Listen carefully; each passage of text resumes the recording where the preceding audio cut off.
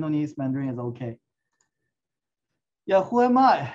Let me do a very brief introduction first.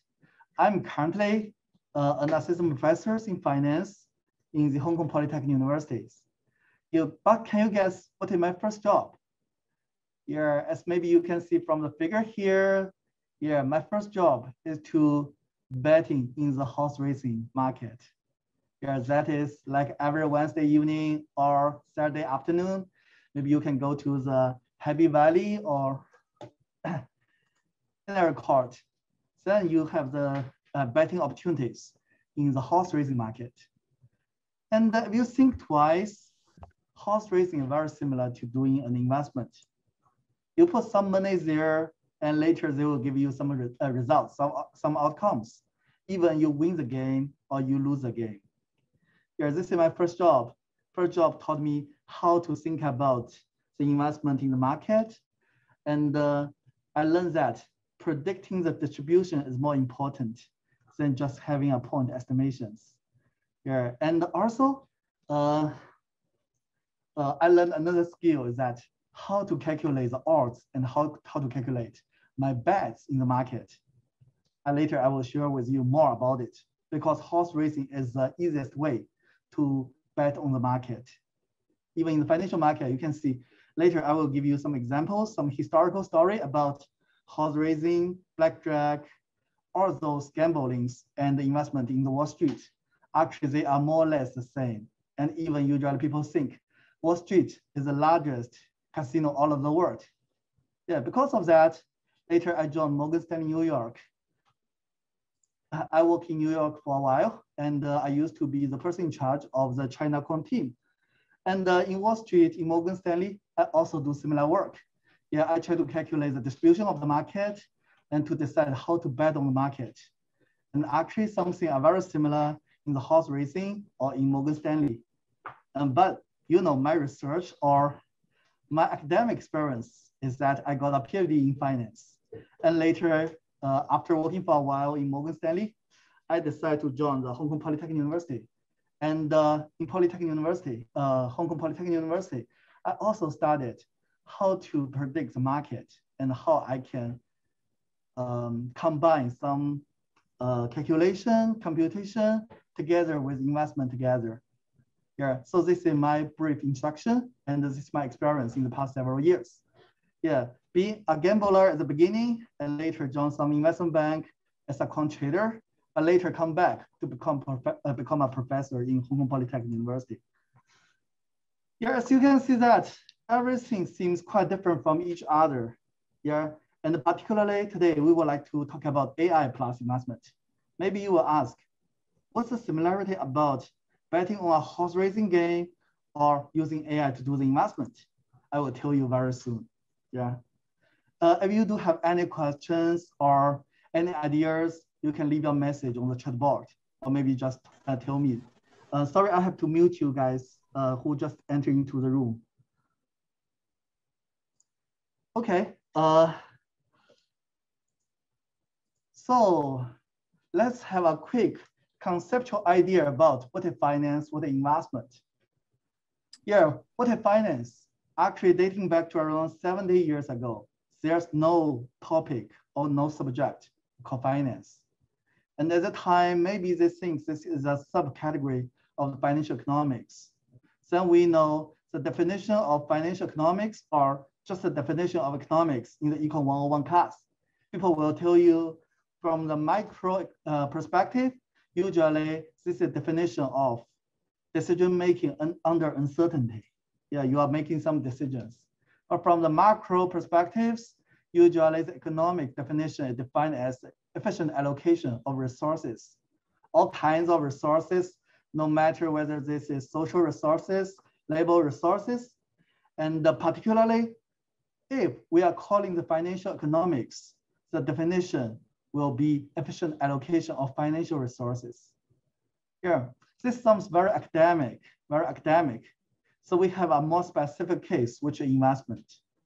Okay, if you read the textbooks, will tell you that the investment definition is that consumption smooths over time.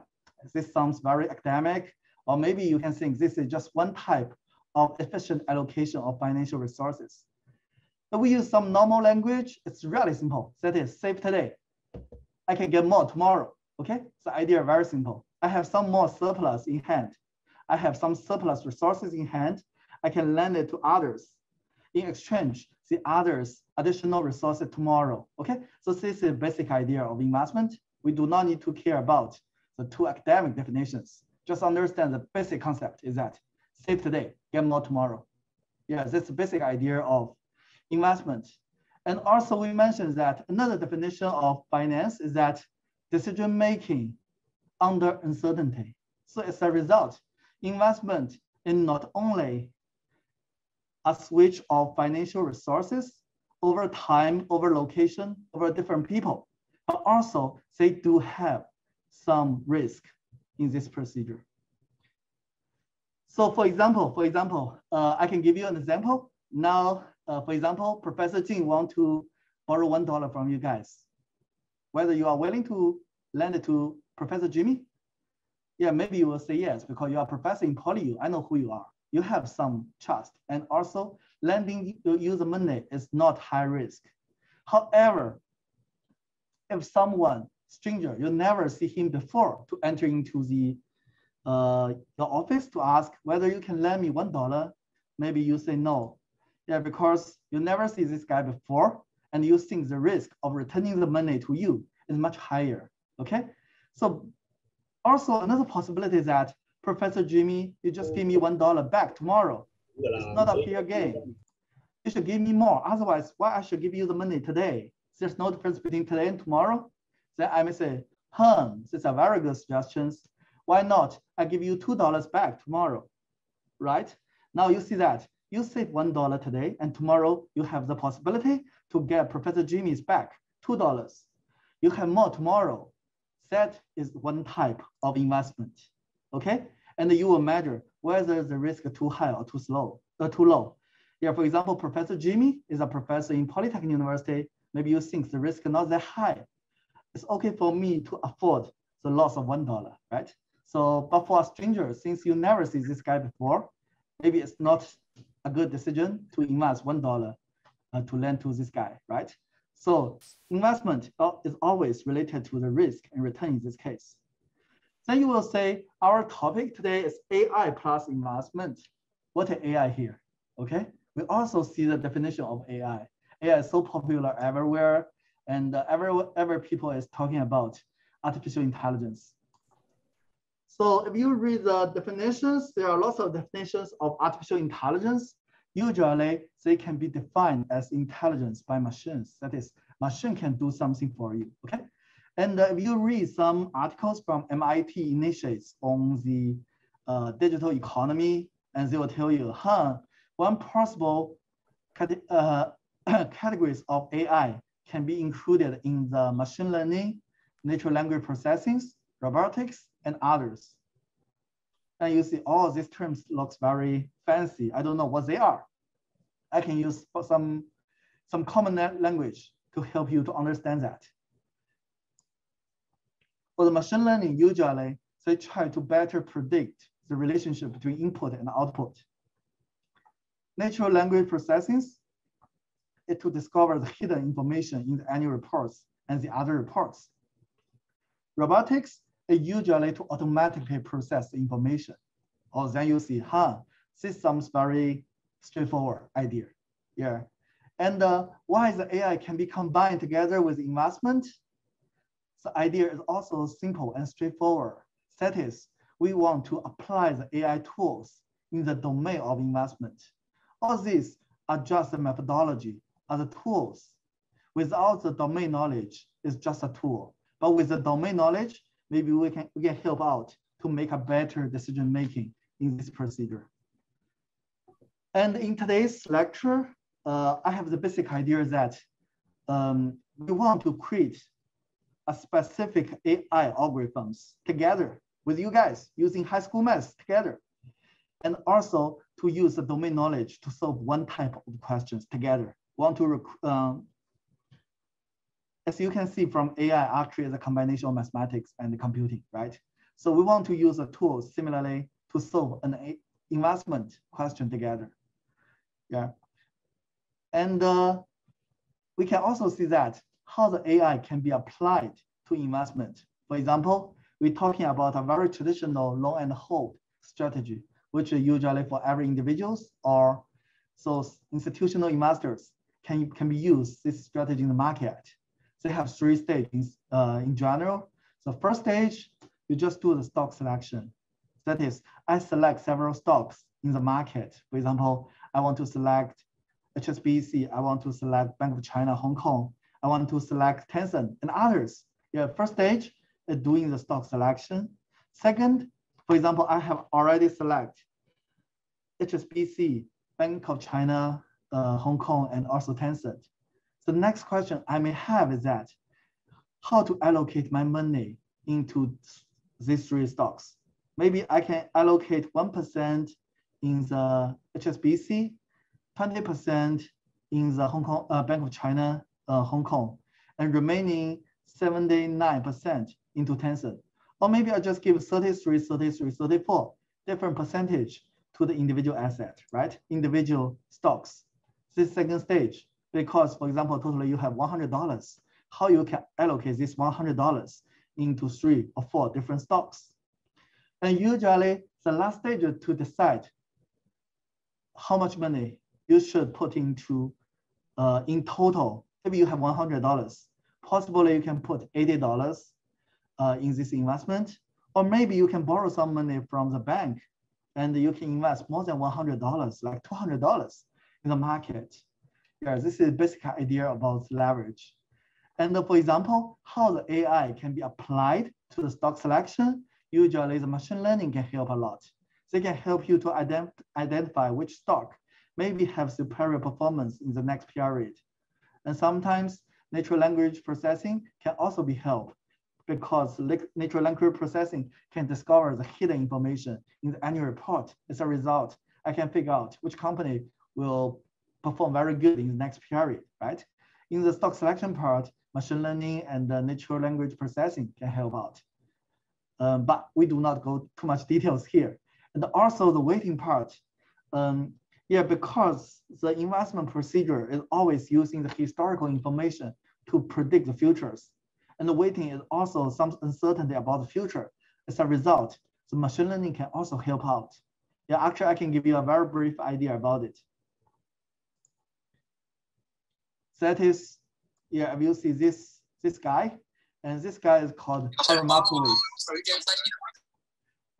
Markowitz, who won the Nobel Prize in 1990s. And also, if you read the Nobel Prize winners' quotes, it says that this guy won the Nobel Prize because he designed the theory of portfolio choices. And also he studied how to optimally invest in the asset with different expected return and risk. And even there's a funny story happened to this guy. This guy wrote this paper in 1952, that is dating back to around 70 years ago. However, even he wrote this very impactful paper, he cannot get a PhD degree. Yeah, because he was studied economics in University of Chicago. And he asked, yeah, why can't I get a PhD degree? His supervisor says that, oh, you are doing something called finance. Finance may be not a part of economics. So you have done some work, but cannot fulfill our dissertation requirement. But also this guy usually think of as the father of the modern finance theory. And because after that, there happens to be a new subject called financial economics. Yeah, and also later, after more than 30 years, around 38 years, this guy won the Nobel Prize. And the one issue that he studied the issues about second stage. That is, given you have the risk and return for every individual stocks or asset, how can I decide how much money to be allocated? How much money should I allocate to different assets? This is related to weighting scheme, right? You have $100, you select 4 stocks. Maybe you give $25 per stock, or maybe you give $50 to first stock, for the remaining you give 30 stocks, 50 stocks. That is possible. But that is, given the risk and returns, you have to decide the weightings. Yeah. However, in real practice, the theory cannot work very well. The major reason that The theory is using the historical data to construct the information, but purely use the historical data sometimes gives you big trouble. Machine learning is helping you to forecast the future, to predict the future. Yeah, for example, the old idea use historical data and more or less like you just look at the target, then shoot. Maybe you are exactly shooting at the center as a target, but sometimes because of tremble of your hands, you will get 1 point, 10 points, on average, maybe 5 points. So machine learning is trying to give you a stand, and you put your gun on the stand, and maybe you are still looking at the target at the center. Maybe because of the stand, it becomes some bias. It has some bias in the decision making. However, it can significantly reduce the uncertainty in the future. So on average, every time you get 9 points. So the performance will be much better than the original idea. Okay, so this is some basic idea about how the machine learning can be used in the weighting, because they help you to reduce the future uncertainty in this case. And the last, we want to discuss about how to decide the leverage and why the leverage is so important and how we can use the AI tools, use the domain knowledge to build up a simple model to solve this issue together using some high school or middle school maths. We are able to solve it. Yeah, and we can, AI is a combination of mathematics and computational tools. And here we'll also use some tools and make it useful in the leverage. Let's look at the history of the leverage part, why it is so important, and what's the theoretical conclusions, and what's the estimation loss in this procedure. And in practice, how we can use it. Okay, why the leverage matters? That is, deciding how much of total money you should put in the investment. Of course, the conclusion is very simple because they can help us to make the total wealth grow faster. And you say, can you give me a better example? Yes, we can give you the Warren Buffett example. If you look at historical performance of Warren Buffett, actually, which are good, but not that superior. They have the historical performance is that excess return is around 19% with a volatility 25%. Okay, this is some historical data we are able to get about Warren Buffett. Why he can still become the richest people all over the world? The secret is, sorry, I have to admit one more student here. Yeah, the secret is that he's always using a leverage equal to 160% or 1.6. That's the secret, that's simple? Yes, it's very simple. He really used this very consistent leverage in the past 40 years. And with maybe not bad, still good historical performance, but not superior performance. With a very stable leverage, made Warren Buffett become the richest people all over the world. The tool he used is sometimes called Kelly's formula, and which was invented by John Kelly Jr. And also sometimes this formula is also called Fortune's formula. But actually, the John Kelly Jr., this guy, he never worked in Wall Street or in any financial institutions. His whole life is a scientist in Bill's lab and never ever worked in financial industry. He's just a scientist. How the scientist can be linked together with rich people, we will see this story together. And there's someone, very famous one called Edward Thorp. And usually people think he's the first quantitative hedge fund founders. And also this guy wrote a book called Be the Dealer. And dating back to around 40 years ago, actually he was not financial guy at the beginning. He used to be a mathematician. Yeah, he got PhD from UCLA and later working at MIT. But when he was working at MIT as an assistant professor, he's not interested in doing research. He's interested in how to bet in the blackjack, or sometimes called 21. And he tried to think whether I can calculate odds, so winning probabilities in the casinos. And later he figured out he's able to do that. Yeah, and also later he still worked in MIT, but during the weekend, he will fly to Las Vegas and also bet on the blackjack game. And After several rounds, he got so famous because he always win the money. Maybe on average, he can win the money. And later, he got poisoned by the casino owners. Yeah, forbid him to play anymore in the casinos. So the Edward Thorp, this guy at the time, still a professor in MIT.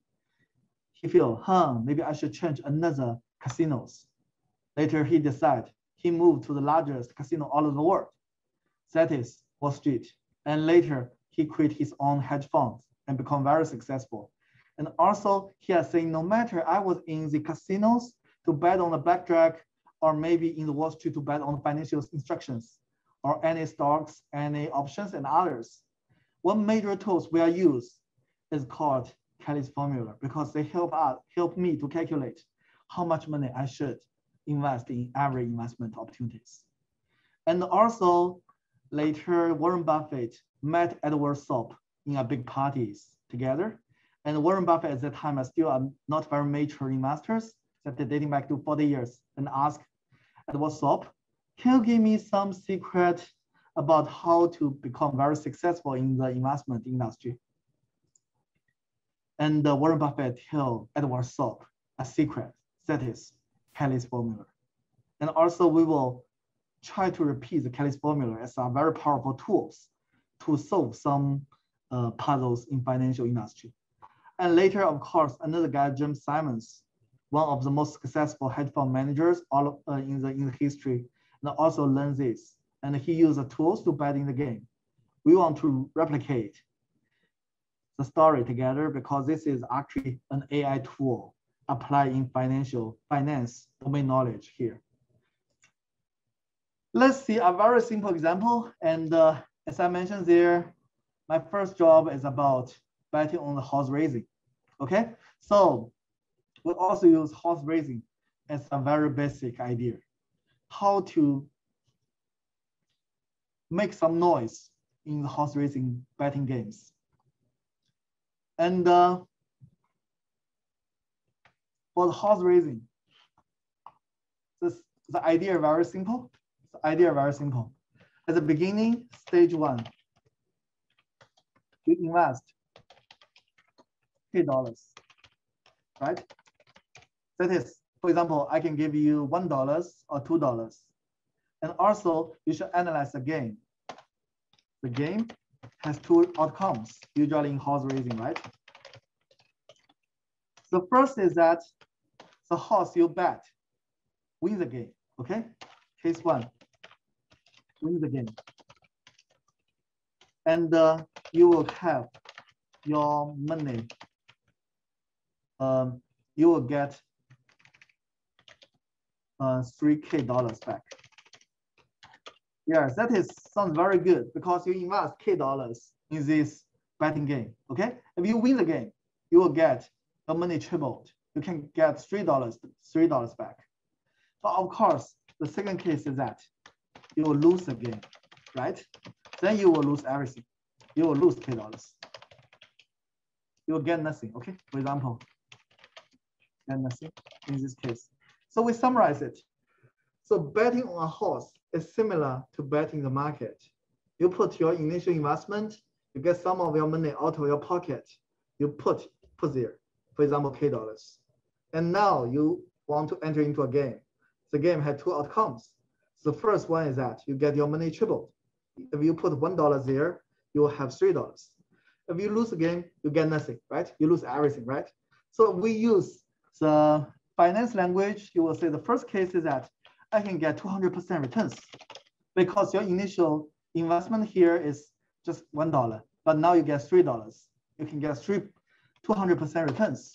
For second case, we use the finance or investment language, which is negative 100% returns, right? Yeah, I lose everything. That's why I lose 100%. So this is definition. So this sounds to be a very good investment opportunities, right? Because here, you can always, your expected return win the game. We assume that the winning probability is 50%. You have half chance to have your money tripled. And lose a game with the probability is also 50%. Now you have some uncertainty about this game because you may lose money with 50%. But overall, it's still a very good game to invest because you have the chance to, you have the money to, you have the chance to have the positive cash flows in future, right? Then the next question maybe you will have is that, given that you have $100, how much should you invest? Then you say, in that case, if you want to maximize your total profit, in this case, I should put all my money there, right? But the reality is slightly different, because for such games, you have repeated game. Maybe this game will appear again and again and again. For example, like horse racing, we have 100 times to bet on this game. Chance to invest. How much should you invest in this game? Then you will say, oh, I just put all my money in this game. But maybe, unfortunately, you lose everything. You lose everything with a 50% probability. Then you get 0. Then you have no chance to participate in the future games, right? In this case, maybe put all your money there. It's not a good idea. In your investment, it's not a good idea. Then you say, oh, in that case, maybe every time I just put $1 there. And the 100 times, maybe I can get some money. But compared to 50%, you can get your money tripled. You have 200% return in this case. Maybe $1 is too conservative. Then maybe you say, oh, I should choose some number in between. Then how to calculate the accurate number, accurate percentage in this case? This is something we can use AI to solve it. First, we should use the domain knowledge to establish some formula. Then the computer will help us to solve it. And in this case, if we use the mathematical language to rewrite the question, is that assume that you have initial wealth equal to V0, or maybe here is $100, right? For every period, time t equal to 0 and time t equal to 1, you can choose to invest K dollars in this project, right? Then you have half chance to have your money tripled, and maybe you have half chance to lose everything, right? And if you have many opportunities to invest in this similar game, how much should you invest? Yeah, maybe you can use some computer to help you to simulate the cases. Yeah, we also have the figure here for you to refer. You can see that if you invest all your money, that's a green line here, you can hardly see it because after 2 or 3 games, you lose everything. Then you cannot bet on the game. So you lose everything, which has the worst performance. Then maybe you say every time I invest 1% of my wealth in this game, 1% of the wealth in this game, you will see your wealth grows very slowly, very slowly. Maybe you say I invest 50% in this game, which is a brown line. It's very volatile in this procedure. The best performance is 25%, the black line here. That is, go very stably to a very large number after 100 times betting on this project. And of course, the green line is also a good choice. But if you compare the difference, which is already very huge, notice that we took the logarithm in this case. Now let's do this. Let's solve this question together using some tools, math tools. High school math is enough. Okay, and we saying that we're doing something called in mathematics. First of all, we define the RI as one period return, follow some distributions. And also we are using something called fractional investment, which is equivalent to the leverage, which means that if you have K dollars, $100, I invest K% of your $100. If you have $1,000, I invest K% of the $1,000. So regardless of the initial wealth you have. Now also we assume the risk-free rate is just 0. This is just for some formation. And also as a result, we are able to write down the total wealth, the terminal wealth of V0 equal to initial wealth times the first period returns, second period returns to last period returns. Okay, so this is using our domain knowledge to write down how people think about your future terminal wealth when given all the information you have, right? Yeah, and also we know the investment definition that save today, get more tomorrow. So here is that we save V0 today, and we want to get more for Vn days. N days later, I want to get more here. But how to maximize your terminal wheels? First of all, let's move this formula to the Word file. Let's do this question together. And see how we can use some middle school or high school math to help us to solve this issue. N equals to V0 times 1 plus K is a percentage you invest, and also the leverage parameters in this case. K times R2 plus K times Rn. Okay, so this is definition. And we would like to maximize the terminal wheels, right? So this is the objective of the investment wheels. So that is to maximize Vn.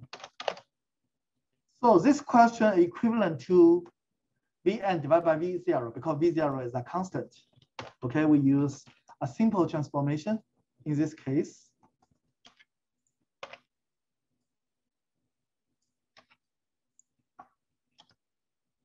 V0 here equal to the 1 plus K times R1 multiply 1 plus K times R2 until 1 plus K times Rn. And for this one, we notice the right-hand side is multiplication. Multiplication not easy to think about sometimes. Maybe we can change it to summation. Summation much more easier, right? And how to make the multiplication to summation? We know using the high school math. Okay, we can just take the logarithm both sides, right?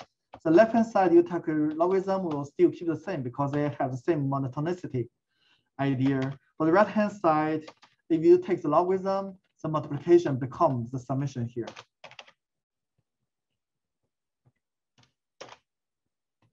Plus the logarithm, okay, in this case. And so to maximize the Vn equivalent to maximize the left-hand side. For the right-hand side, we know R1, R2, Rn follow the same distributions. So we can write one more stage like this way. Equal to the summation. Maybe we just put some, yeah, let's derive some AI tool together using some simple math. The right hand side is log 1 plus K times Ri here. So the remaining is just get rid of it, which means that I sum all the ones together. And now using some simple tool can tell you this one equivalent to expected value of log 1 plus K times Ri here. Sorry, this is K. Now we can throw everything to the computer. Because in the old days, it's all about mathematics, but now we are able to throw it to a computer to figure out which K can maximize the total wheels. So we conclude that to maximize the terminal wheels, to maximize this expected log 1 plus K times I. Because it doesn't matter which I you have, right? So this is some conclusion we can get. And the computer, the AI can help us to solve this question. And of course, sometimes we are also able to solve by ourselves, like the case what we have. And we know that to maximize this value equal to take the derivative equal to 0, right? So this is for simplify for AI. We do a very simplification here. EK here, because we care about how much you should invest. And for the case we mentioned just now, everything are very similar. Yeah, because now this expectation, we don't have to use computer to do that. Otherwise, we should use AI to help us to solve it. But now it's very simple. We just set this equal to 0. And in two outcome case, you have 50% to have, because expectation equal to the 50% to two parts, right? The first is log equals to log times 1 plus 2 times K, right? You have 200% returns. sorry. And the second case is that you have 0.5 times. This is just a special case. I want to show you how to help the AI to solve the issue. But in most of cases, we are unable to solve the issue. We need to use AI to help us to solve it. But here we are able to do some simple simplification in this case. Yep. And if you see this game, if you see this equation, here, this is able to be solved, easily to be able to be solved. Maybe we do some simple math together and we define this equal to 0 because they help us to maximize the terminal wells you have. Okay, here, here the first part is equal to, sorry, why I cannot. Okay, 0.5 times, this is 2 divided by 1 plus 2k. This is high school math. We are able to work it out. Plus 0.5 times minus 1. So here is minus 1 divided by 1 minus k here equal to 0. And we are able to get when the k star equals to 25%, we are able to maximize the terminal wells, which are consistent to our computer tell us. The k star equal to 25%, you can achieve the highest average terminal wells in this case. You can see the mathematics and the AI result are exactly the same, And also this formula is also called takes the derivative of this equation equal to 0. It's still defined as the Kelly's formula. But in real practice, we cannot use the idea directly because in practice, the winning probability, the odds, and even some continuous case, the parameters are unknown. How to get these parameters? Usually we use historical data to estimate the parameters. But the estimated parameters, using historical data has some limitations. The first, historical data may be not long enough. For example, there are some newly listed stock, newly go public stock. They only have 1 or 2 years history, so they do not have long enough historical data. So as a result, if we use historical data, we don't have enough data to pull into the AI algorithms.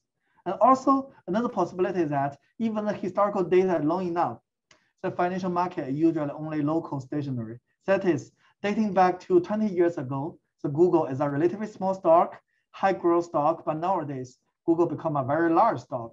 And also, it become a value stock relatively. So as a result, 20 years ago's historical data maybe cannot represent the current data. So historical data become useless comparatively speaking. The third case is that the parameter used, estimated used, are not that accurate. And this is something also we call the estimation risk. That is, inaccurate estimated parameters sometimes give you inaccurate estimation of the leverage K star here. That is, all the parameters we put into this number, like 2.5, you should always estimate 50%, $3, 50%, 0. You should estimate. But you estimate this data, give you the wrong decision-making rules for that. But how we can deal with it? This is a continuous case. Usually one possibility is that we are able to derive the asymptotic distribution for that. And this is also something AI can help us. Yeah, they can help us to derive the distribution of all the decision-making parameters to see how it affects your decision-making in this procedure. And for example, in the continuous time case, we are able to derive an asymptotic distribution following this equation. You don't need to understand what it is. But second is that maybe we can use something related to during the World War II, an algorithm called shrinkage estimations. And which usually to say, you have better not use so aggressive estimation of your parameters. You should be more conservative and use a relatively smaller number to bet in this game. For example, in the Warren Buffett case, in the theoretical result, we are able to calculate the optimal level will be 320%. However, he never used his historical data to do this estimation, or even he used it. He knows that we should follow the rule of be conservative and have better use some shrinkage, doing some shrinkage in this procedure. So later, actually this is consistent with our practitioner's theme rules. He used 160, so which is around 30% shrink in these parameter estimations. Actually, this makes lots of sense. Yep. Okay, so here today in today's lecture, we are able to think about one very specific question to invest in some project to give you two outcomes. Either you make some money or lose some money. We are able to derive the optimal rules to maximize your terminal wealth when you can repeatedly invest in such projects. And also for a specific case, we can get which 25% is optimal rules in these procedures.